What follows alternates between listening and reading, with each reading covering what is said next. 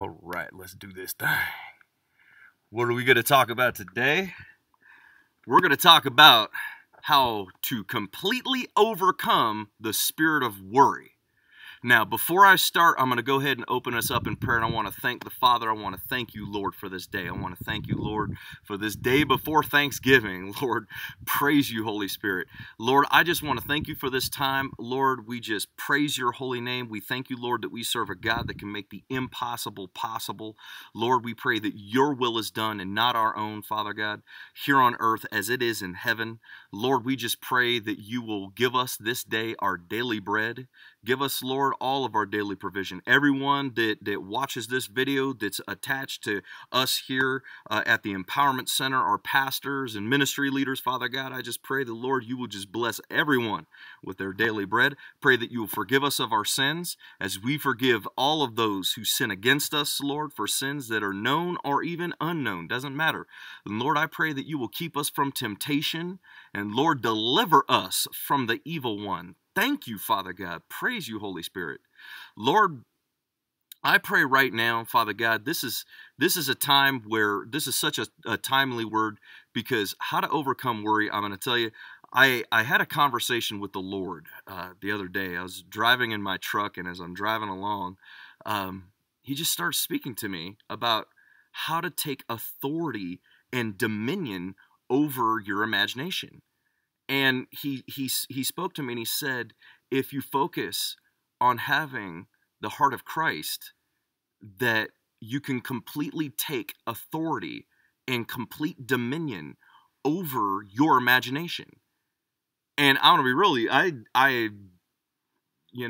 didn't even think I was having an issue with worry. And more than that, just completely blew the lid off my understanding of where worry even originates and comes from.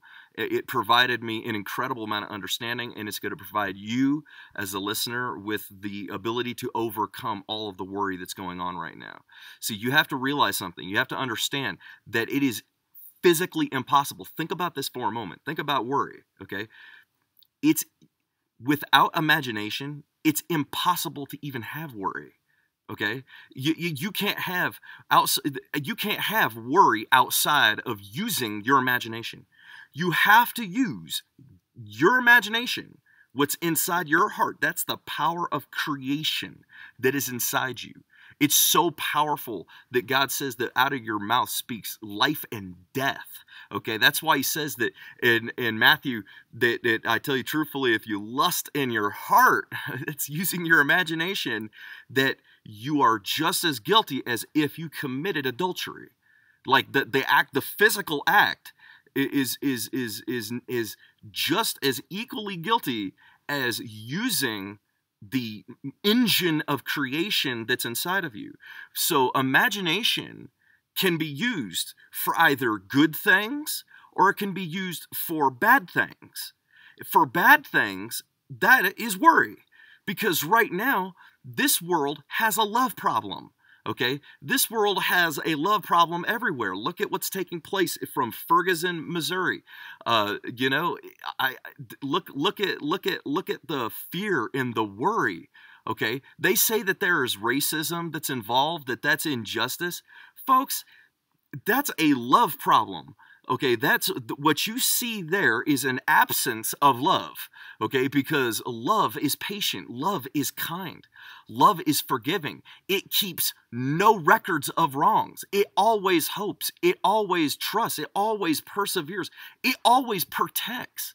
Okay, and the fruit of the Spirit is love, joy, peace, forbearance, kindness, goodness, faithfulness, gentleness, and self-control. Against such things, it says there is no law. See, there's a love problem right now. And so you have a combination in this world, saints, of a lot of things happening at once. You've got riots taking place in multiple parts of the United States, in multiple cities throughout the United States. You have a movement of folks that are deeply concerned about pretty much everything related to our government, all three branches of the government. They're very deeply concerned that we're in a constitutional crisis right now, and that's growing more and more evident every single solitary day. You've got folks that are very concerned about world affairs, such as Russia and the United States going to war with one another, or a stock market crash, or Ebola, or now there's a bubonic plague in West Africa. Okay, there's just like a whole world of just, it seems like, mess that's out there. And it seems like it's terrible. Like this is just, wow, we really need to worry. And if you're not worrying, you are just like certifiably crazy. No, folks, this is the time where not only you don't have to worry, this is the time that the Lord wanted us to shine our lights the brightest. See, love was your greatest gift. That's the greatest gift that God had ever given you. Your greatest gift wasn't just what it describes in 1 Corinthians 12 of just one of those specific gifts of prophecy or wisdom or knowledge or any of those one itemized gift.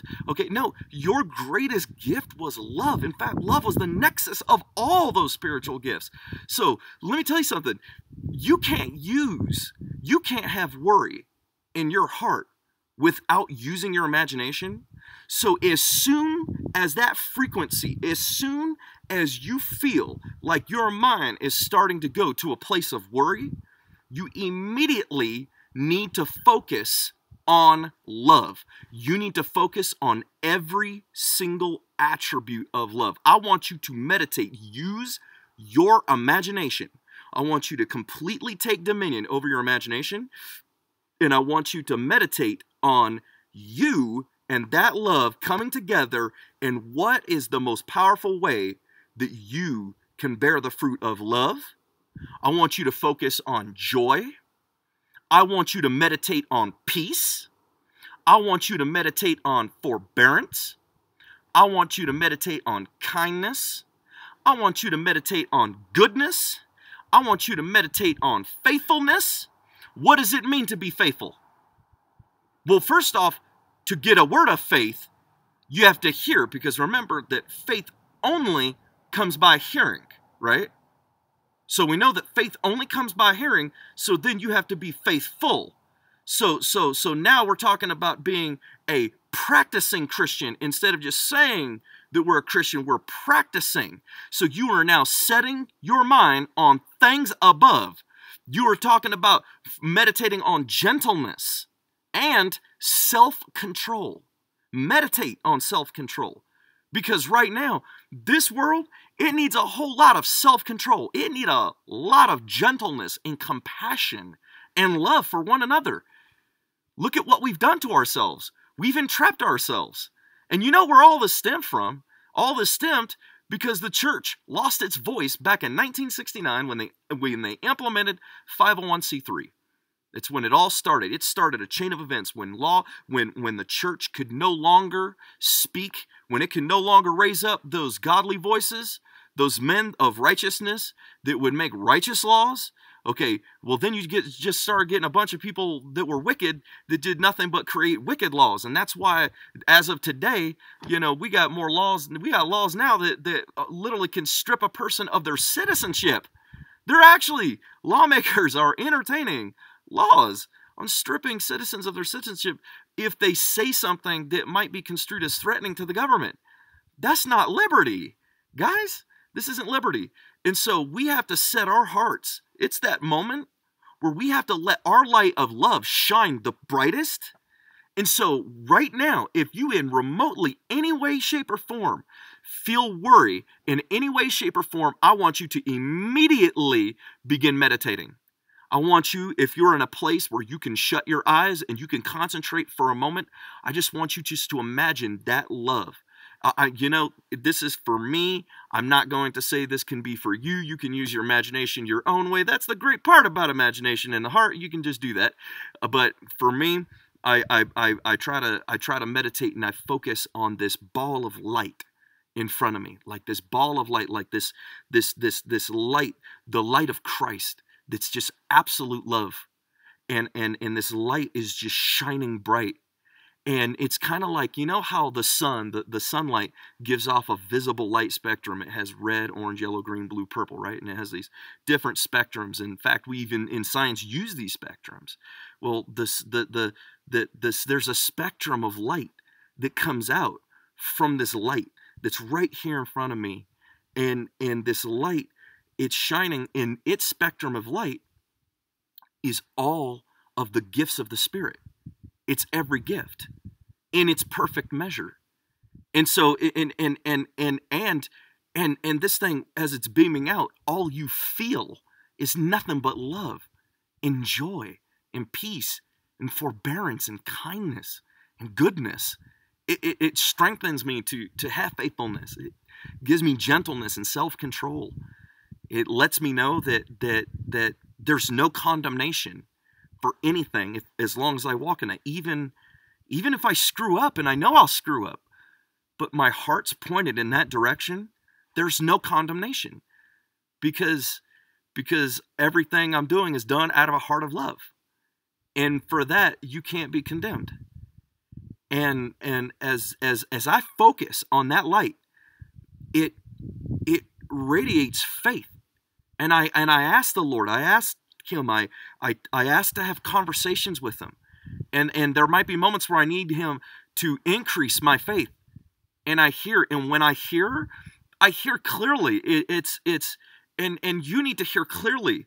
Like there's not, like, God, when he speaks, he doesn't feel like you don't come away from the conversation saying to yourself, when I speak to God, I don't come walking away and saying, I feel like God was telling me this. No, like, there's no question. When God speaks, he speaks with authority, with godly authority, with kingdom authority. When he speaks, it's in the form of a command authority. Like, Lord, should I watch this movie on Netflix? No. Okay, well, see, I don't have to debate that. I don't have to go back and question, well, what did he really mean when he said no? You got it. And so when the Lord speaks, he speaks with a command authority. And so I asked the Lord, I said, Lord, increase my faith, so that I can have supernatural wisdom to avoid the pitfalls that are before me. That, Lord, you will show me through love. That, Father God, as I increase my capacity to love, you will increase my capacity to receive the gift of knowledge, so that, Lord, you will show me the intentions in the hearts of men and women far in advance, so that I can know how to navigate my life. Or, Lord, I know exactly how you want your deliverance through love to come about for that person, whether that be through prayer and meditation, or whether that be speaking directly to that person about something extremely intimate that's in their heart that they need deliverance ministry over. Through this love, I ask for the increase, like I said, in the gift of faith, that it will increase my faith. I ask, Lord, through so that I can hear, Lord. So you got to understand something, folks. When you ask for an increase in the gift of faith, what you're asking for is you're asking to have a conversation with the Lord. That's what you're doing. You're asking to have a conversation with the Creator. And when you ask him, when you ask him to have a conversation, and you're curious, you're genuinely curious, and I mean curious like a little child, like you just are full of wonder and you want to know, God will tell you anything. I can personally testify to this, that there's only been two things ever that God has ever withheld from me, but God will grant you understanding. He will grant you understanding to whatever measure of love that you have. He's going to grant you that. Just also, when you ask for the gifting of love, if you ever ask for the increase in the gifting of love, it's very important that you have a lot of patience, and that you've learned to have a lot of patience. Because if you don't have a lot of patience, then that increased level of understanding can inadvertently cause you a great deal of frustration. So we want to avoid that. And so before you ask for understanding, ask the Lord to increase your capacity to love and focus all of your attention on having patience. And that means you actually have to be patient with folks. So like when you say, yeah, I gotta be patient, and then all of a sudden, you know, you're in a position where there might be something that's inconvenient, like an autistic child that's at a store and he starts screaming, and you like lose it and you get upset and you start mumbling underneath your breath about the parent. Well, see, that's the kind of situations, folks, they need to be patient in, right? When we see our brother or our sister doing something wrong, or something or something that's on TV, a lawmaker that's doing something that they're not supposed to, and it's a reflection of everything that we've done, we need to be patient. And we need to let God do his assignment. He needs to be allowed the opportunity to work out what he's working out so that he can get the glory through time. So patient, you gotta, when you pray for understanding, you gotta pray for patience. So through love, you're gonna be given all the measure of the gifts: healing, miracles, signs, wonders, prophecy, speaking in tongues, interpretation of tongues. And I'm going to tell you what we're going to do is we're going to break down every single one of those gifts. And we're going to explain them to you, how every single solitary one of those giftings is being used right now in your life on a day-to-day basis, and you never even knew you were even using it, to help you identify it, because all of those giftings are going to go back to love. They all are generated through Christ's love that's inside you. And so when you begin to worry, I want you to begin to focus and meditate on that love.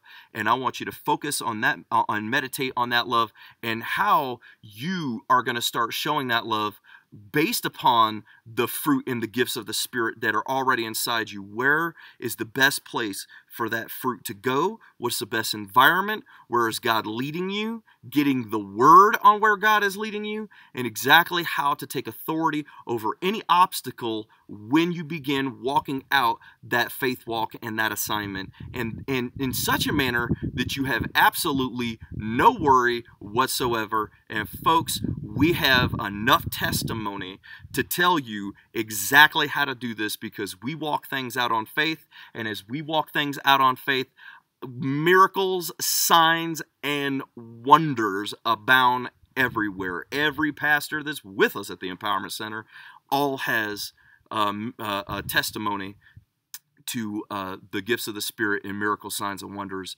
being displayed in their ministries as they walk along in their faith walk. So trust me when I say this. Trust the Holy Spirit.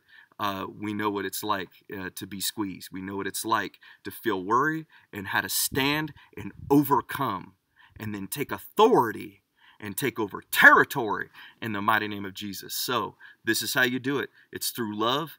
Be prepared for the next video. We're going to go over gifts and talents. Thank you so much. I pray a blessing over you. I pray a blessing, and I bind any assignment of the enemy that would try to come against you, that would try to take this word from your heart and try to dissuade you from your assignment. I rebuke and bind that spirit in Jesus' name. And the whole host of believers said, amen. Thank you, Jesus. God bless you guys.